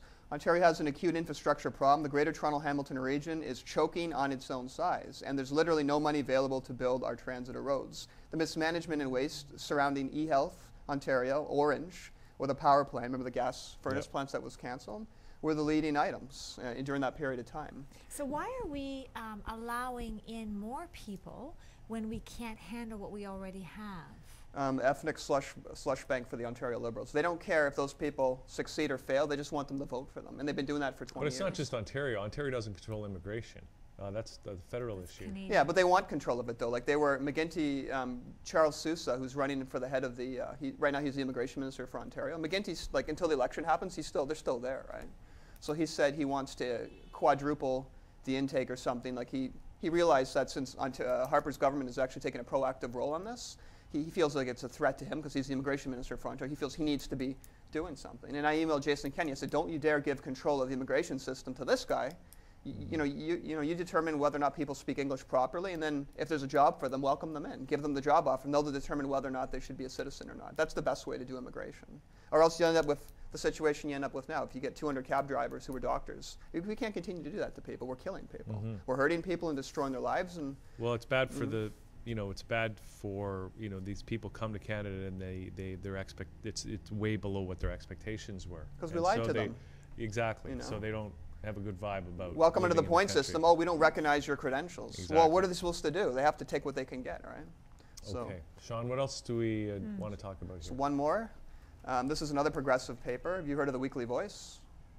Who's that? Who does that? Benoit Thomas. Oh, I know Benoit. You know, yeah. front page, take back education from the unions. And remember, we're spending $1.5 billion a year on early childhood education. We could save $1.5 billion if we just scrapped it. I don't think the government should raise Canadian children. I think families should raise their own children. It's not up to the government. I mean, we're turning into France and Sweden. We're going to become like a nanny welfare state. And as funny as that sounds, that disgusts me. I think the government should just run the country and mind their own business. Just collect taxes, make sure the subways and roads are fine, you know, and the schools are functioning. Do you mind if I read a little bit of this? Okay. Okay. In 2007, before the financial meltdown, the McGuinty government delivered a $600 million surplus with revenue of $104 billion. Sounds good. I mean, that's extra money. In 2012, with a projected record revenue of $112 billion, the government is forecasting a deficit of $15 billion, thanks to runaway payroll costs. Ontario universities continue to graduate 7,600 more teachers every year than there are teaching vacancies to be filled. Young teachers know a good deal when they see one. They want a piece of the action. Ontario taxpayers can't afford to pay school teachers double the average industrial wage. The government's 2-year wage freeze doesn't go nearly far enough to bring education costs in line. And it says the average industrial wage in Ontario is $47,000 a year with a 2.5% growth rate. Teachers, on the other hand, surpass $72,000 in earnings after 7 years on the job, and about half the Ontario teachers earn $95,000 a year on top of the scale. This compares favorably with British Columbia, where teachers earn $81,000, or Quebec, where they earn $72,000, and very favorable with North Korea, apparently. Add in prescription drugs and extended medical, dental, wellness counseling, laser surgery, and the cost of half of Ontario's teachers tops at $110,000 a year. I mean, that's a pretty good, you know, considering they get summer off too, right? You know, absolutely. So we're spending more than we can afford. We need to slash teachers' wages by 30 to 40%, and that might seem extreme, but we have we should also be slashing politicians' wages too, though. That too, right? But we have a $15 billion. And doctors' wages. Wait, I just want to caution something here, because people, you hear a lot on the media. The media comes and it knocks the unions for fighting for higher wages. And I want to make this point, though, Shawn, and that is that everybody in Canada is under pressure to lower wages, lower standards, cutbacks everywhere, because the jobs are going to China where they're paying the workers a lot less. It puts Canadian businesses under pressure to cut their labor costs. It puts all Canadian workers under pressure to lower their standards of living. And it seems to me that the unions are one of the only forces in the country to try and protect the standard of living that we have been so fortunate to enjoy since the Second World War in this country. And if we stop doing that, then we'll just be a free-for-all, and we'll all be suffering from lower wages, lower standard of living. I think we should try the free-for-all method. The United States do it, and they seem to be more productive than we are, and they're not afraid to take risks. So if we learn to take more risks based on the talents we had, I think we'd be more prosperous as a nation. Or why, you know, the reason I mean, to your point, okay, the reason we have a union is because there is an imbalance, because they're not treated. I mean, the union came out for a reason. It was to treat employees fairly. Yeah. But now it's just as unfair, because some people who are lucky enough to be involved in a union get all this special treatment, and other people don't. If you happen to be a government worker, you get this special treatment, or a teacher, so that's just as much inequality and imbalance. Yeah, and one thing I to add to all that, though, but to have the public sector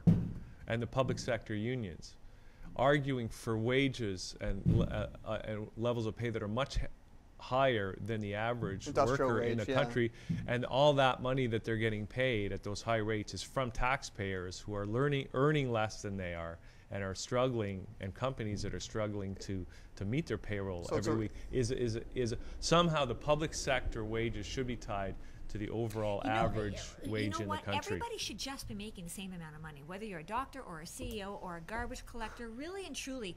Then the healthcare system would balance itself out, because you wouldn't have this hierarchy. You wouldn't have, some people can get medications because it's covered by OHIP. There's a lady I know who needs medication for a serious lung cancer that she has. It's $3,000. Well, the healthcare system. And she has to go back to school as a teacher, okay? So she's next to dad. She's going back to school as a teacher so she can have the pension benefits to pay for that medication. You and I wouldn't get that. That's true. The Industrial Revolution created two things: the rise of unions and the rise of company pension plans. Neither are needed in a world where you can hire people anywhere in the world to do a task or a job or a chore. I mean, Microsoft has operations in India, and so does Cisco Systems. They make their software there. Scotiabank does the same thing. They use people. and they get it sent over the ocean or whatever.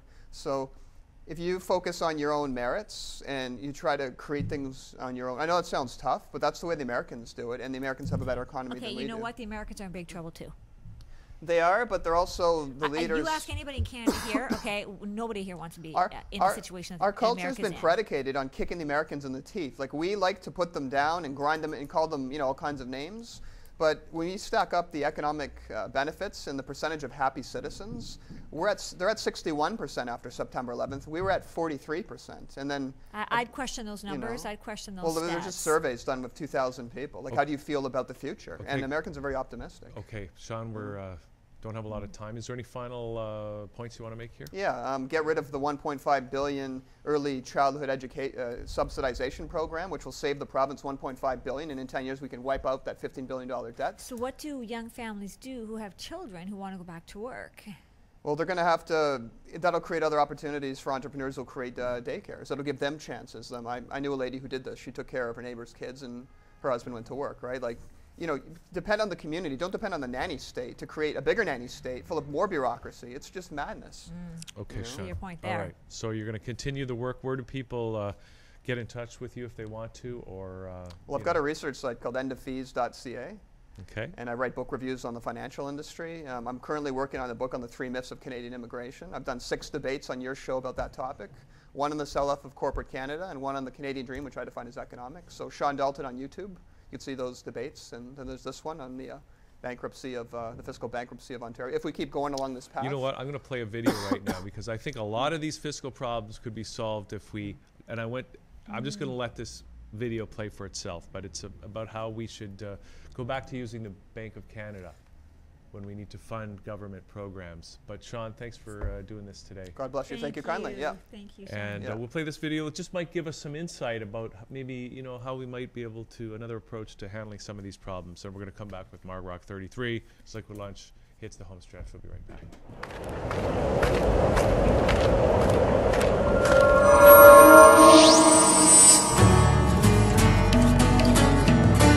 I'd like to take this opportunity to publicly commend Bill for this marvelous action, which has received attention from all around the world. This is an historic event. It's a tremendous undertaking. Hello there, everyone. This is Dan Dix reporting for Press for Truth TV. The power of the issuance of currency on a global scale is one of the most important tasks to achieve when trying to set up a one-world government.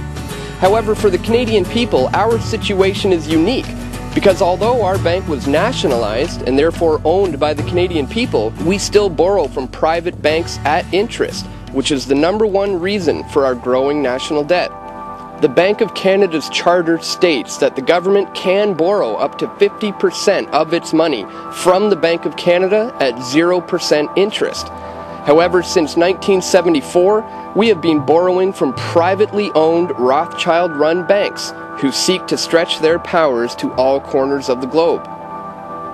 On December 12, 2011, Anne Emmett and William Krem launched a case to the federal court against the Queen of England, the Minister of Finance, the Minister of National Revenue, the Bank of Canada, and the Attorney General of Canada.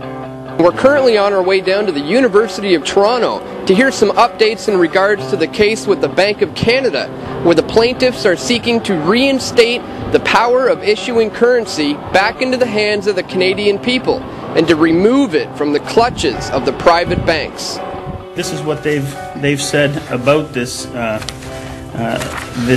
case, is that there's no reasonable causes of action, the charter is not engaged, the claim is outside the court's jurisdiction, the plaintiffs lack standing, and the claim is not justiciable. What this motion is the first hurdle to arguing the case. Every time you sue the government, they bring what's called a motion to strike. No, the government just doesn't like to have these things heard at all.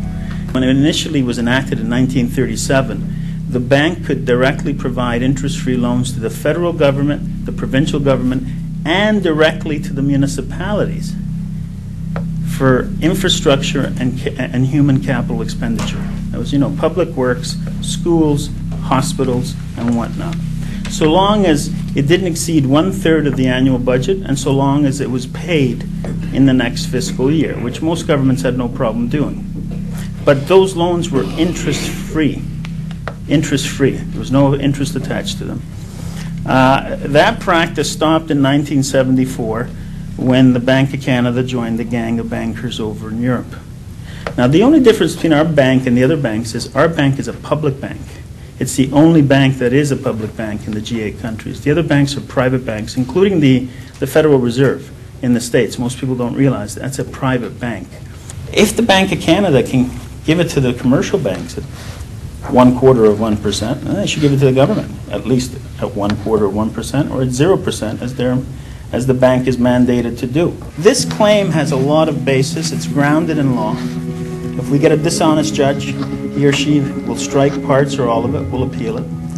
But there's nothing in this statement of claim that we want the government to fess up that's not grounded in solid legal argument. Is this the only set of motions that you expect the government to put forth before the actual case comes up, or do you expect more motions after this? Well, if they lose on this, they have to file their defense, their substantive defense. What do you say to the actual claim? See, they haven't said anything to the claim. So if they don't strike it on the basis that, let's say they're saying there's no reasonable cause of action, well, they can't put in their statement of defense there's no reasonable cause of action. They've spent that fuel. They actually have to justify why they haven't been giving loans, interest-free loans to the government, to the governments. They have to justify why the minutes of these meetings in Zurich are kept secret. They have to justify why the Minister of Justice is not tabling the true figures of revenue coming in, and they have to justify it in law. There's no such thing as a failure when you bring a matter to the court that's justiciable or that's ripe for adjudication. The failure is in not bringing it and not stepping up and raising the issues.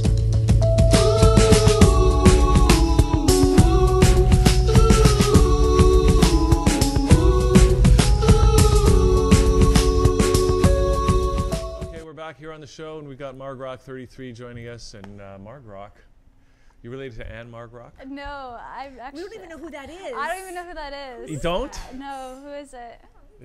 It's from the Flintstones. That's right? it. Oh, remember? okay. It's yes, really yes, Anne yes. Margaret, but oh my it's Anne Margroc. God, that is so cute. Right? Perfect. Love Yeah. that. Yes. Does she drive with her feet too? Everyone has to drive with their feet. on the Flintstones. Do you drive with your feet, Anne? I mean, Margroc. Margroc. Well, sometimes when I'm walking down the street, yeah. I know. I guess I do All you drive gotta with do my is feet. cut a hole out at the bottom of your car. Yeah. I'll just have Save my a lot of pretend car in gas. Toronto. Yeah. Be a lot cheaper. Yeah. Okay, so you got a new record coming out. Not till Tuesday, right? Not till Tuesday. It's my very first album. It's for the electronic scenes, so all the festivals. Yeah. So it's made for big, big speakers, big forest areas, and it really takes the people through a journey. Okay, so a journey. A journey. We're gonna have to play that at the end. You got me curious. This yes. is what the record.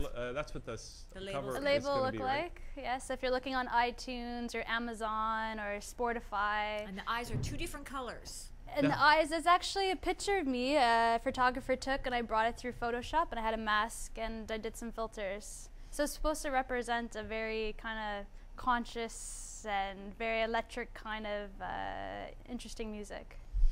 How did you get into it, into electronic music? I fell in love with it. My brother's a producer, and he showed me this music when I was in high school, and I went to my very first kind of like rave scene at the government, and I fell in love with this music, and I'm like, this is where I need to be, because these people are so conscious, and you never see fights break out at raves. Everyone's like, I love you, man, that's really cool, and so I felt if I could bring my message of love and light through my music, it would be through this scene when they're ready to receive the messages.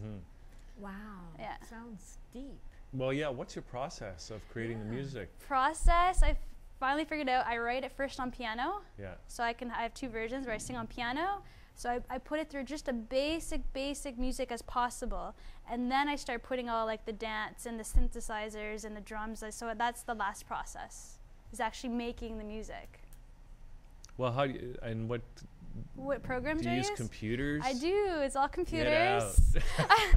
Thank God. Thank God I live in this century. Thank God I'm born in this century. I use computers. It's I use Ableton Live, and I create all my sounds through that, through plugins and created sounds. And now, when you say, Margroc, that you take them on a journey, yes, what does that mean?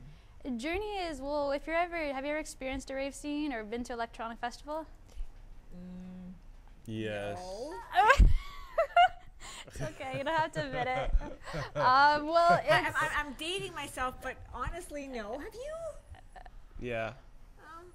Okay, so you're not dating yourself. If you experience it they consider DJs like shamans.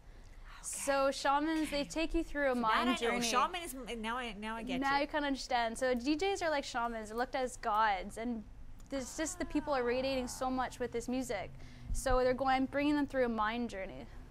So your music does that? Yes. So I can't buy your music and listen to it at home, though. It's got to be in that environment. Is that what you're saying? You can listen to it at home, but you'll feel it. You'll truly feel the actual what it was created for if you experienced it in that environment. Because there's big speakers and there's all these lights. These laser lights are flashing at certain moments, and then there's all these media screens around you. So it's about hitting all your senses, like your visual and your audio. Exactly. So there's a lot of sounds in the music. You're gonna hear all these different sounds, but they're there for a purpose. So are you like a shaman as well? I consider it in my bio. It says Evolved DJ, and I just say like I want to be a shaman in music. Yeah. But I'm not an actual shaman. Shamans would give me the slap in the face if I said I was a shaman.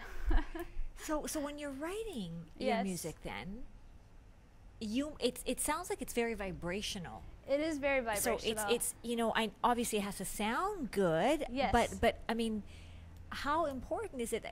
Because you actually have to picture yourself in that environment. Yes. And it's not necessarily what's pleasing to the ear. Are there subtle tones underneath and things like that are going to affect you that kind of are really almost subliminal? Do you do stuff like that? Not too much subliminal. Okay. There's all these sounds created. There's low, there's high, there's, you'll hear bells, you'll hear trains, you'll hear. How do you know what to come up with? Do you just go by feel? Create. Okay. I'm a creative artist, so I don't have problems writing music. Okay. So it's just the technical side I had to learn. Oh, so I can create music within an hour, but then to finally polish it takes me a little bit more time. Wow. Boy, I'm really looking forward to hearing some of this, which we're going to play at the end. Yes. God willing. It'd be good to play in your car. It's a good car music too if you want to blast the stereo. Wow. Okay, so you can listen to it in another environment and besides that. So you know what I think? You know how Lisa was talking about the kids that are coming in that know more. I think you're one of them. Who kind of has this kind of heightened consciousness. Are you a crystal child? I think so. Or indigo or whatever. I do have a company, but I'll talk about that not today. Do have a what? I do have a company that teaches leadership development through arts. So, but I'm here for the album today. But wow. Yeah, that's interesting. Okay, we have to ask you because you are, a shaman. Even in though music, somebody but might not that kind of shaman. Shaman, don't come after me. I mean, you said the DJs are shaman. That's the DJs are considered shaman. So if you say in that light. But I want to ask you because we're talking with some of the other guests today. Tomorrow the Stargate opens 12/12/12. Do you have any thoughts about that? I do. I think it's already been happening. I haven't been sleeping actually for 3 months because I've just been so energized. So there's only a couple weeks where I actually got to sleep because I had so much creative energy. It just wouldn't stop. Even last night, I didn't sleep at all. Are you finding you have to eat or not eat as much? No, I eat. It eats the normal? Okay, so it's just the sleeping. So I figured if there was a year to bring out this album, it was this year. And it's coming out tomorrow? No, 1 more week. Next week. Okay. 1 more week. So between the Stargate opening and the end of the Mayan calendar, exactly, right? At the right time. So, no, are you doing any performances or anything like that coming up? An album release or anything like that? Not too many booked yet. It will be mostly, I'll be doing them at the electronic festivals. Okay. So is this like a circuit? They do one, don't they do one in Welland? Don't they do a big electronic music in Welland? Maybe. There's so many of them and they're all over the world. Yeah. And so you're hoping to travel around the world doing some of this too? Basically, yes. Where, I mean, you're affecting 15,000 people at once. Yeah. How do you get on that bill? Well, you got to meet the right people, and you send your demo, and then they get you there. Okay. Yeah. Okay. Wow. Okay. Well, So we're good looking luck with forward to that. this next Tuesday. Now, where can people get their hands on it if they want to? You can buy it online. Yeah. iTunes, Amazon, Spotify, all the online retailers. And in about another couple weeks, they can buy the hard copy. Now, do you have a website or something I with do. a link to all that stuff? Yes, they can go Margroc33, MARGROC33. Just like that. Music.com. You see? And they can, there's all the social media links, and they can follow me. And they can actually get a CD, like a hard copy They CD? can get a CD in a couple weeks, yeah. Yeah, But major online right now. All right. Yeah. Well, great to have you on the show Thank today. you so Thanks much for coming having in. me. Thank you. And Thank we're gonna put we're gonna play that one song. Hopefully, time travel, right? It'd either be time travel or I Don't Want to Hear You Say. Okay. And that's from this new album. That's from right? the new album. Cinderbella. Yeah, those are the faster tracks. Okay, good. Yeah. Looking forward to it. Wow. Yeah. Thank you. Thanks, Thank you for Barbara. having me. Thank you. You're welcome. Best of luck in the new Mayan calendar system. The new Mayan calendar system. You know what I'm talking about. Okay. So do we start again, like it's at 1? We're gonna find out. 2013. Are we gonna do liquid lunch in the new year? We don't know yet. It's too early to tell. Well, if we're not here, we'll be in the other dimension. It'll be happening With somewhere. the bees. Yes, we'll be with the bees. And you're gonna have to eat nothing but honey. We'll be able to make it ourselves. Okay, Sandra, thanks for doing this today. Awesome show. Yeah. As usual. And we'll see you next week for our big Franco last show of the year. Crossing the threshold. Okay, everybody, thanks for tuning in. We'll see you tomorrow right here on ThatChannel.com. Once again, I've overcome my fears. Once again, I've overcome what I hear.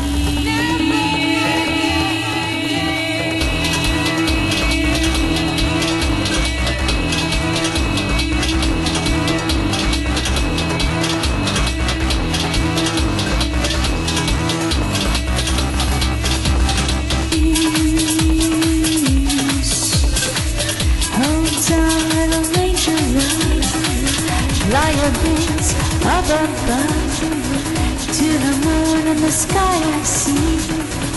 In my heart and in my dreams, all this time I knew it was real.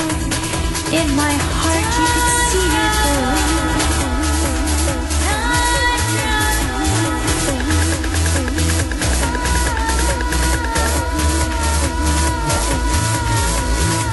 Never forget who you are, my bittersweet cold life. Never forget who you are, my bittersweet cold life.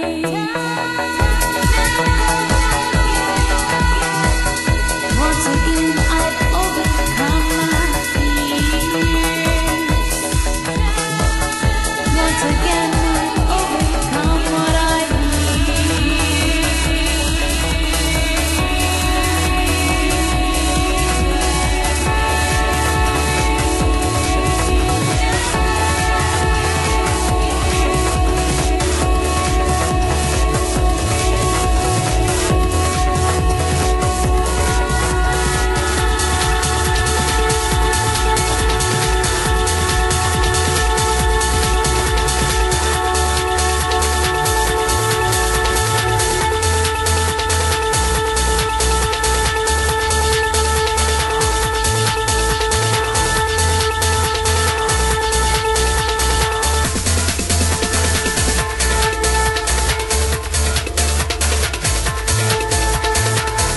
freedom in my fight for my right.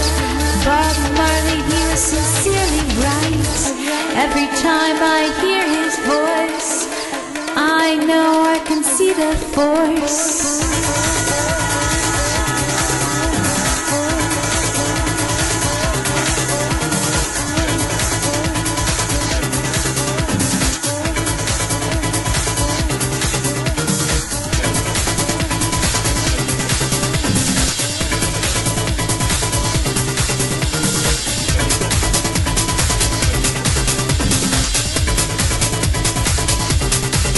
Once again I've overcome my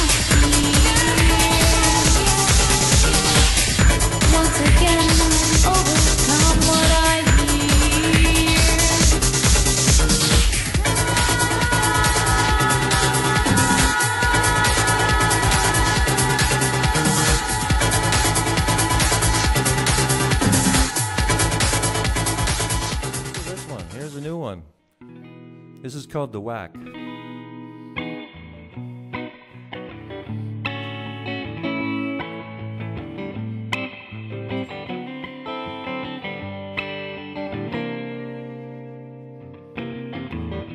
He leaves and I break down. I pick me up. I head out of town to a booth in the Tunnel Restaurant. Waiting for my ribs and fries. I pick up Joey on the side. Think of you when it comes. Cold slaw. Side order of cold slaw.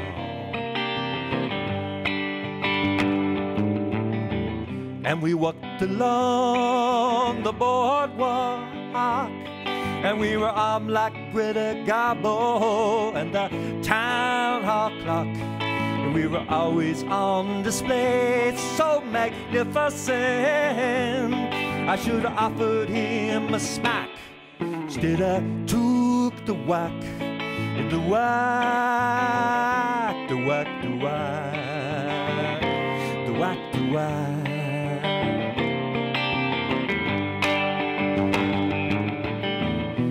Riding through the rain, the wipers beating double time, and they don't dry my tears, they don't wipe away my shame. What's a girl to do, thinking of you with her? It's raining in my heart, and I'm so whack.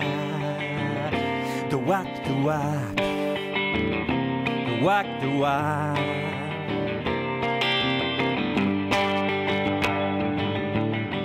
And we walked along the boardwalk, and we were armed like Greta Garbo and the town hall clock. And we were always on display, so magnificent. I should have offered him a smack.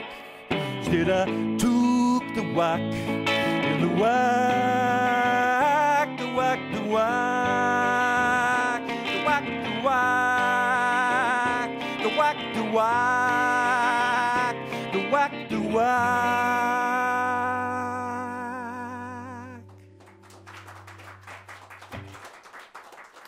Thank you very much. That's called The Whack, and that's coming up on our EP. That's coming up. We're recording right now with the Heavyweights Brass Band.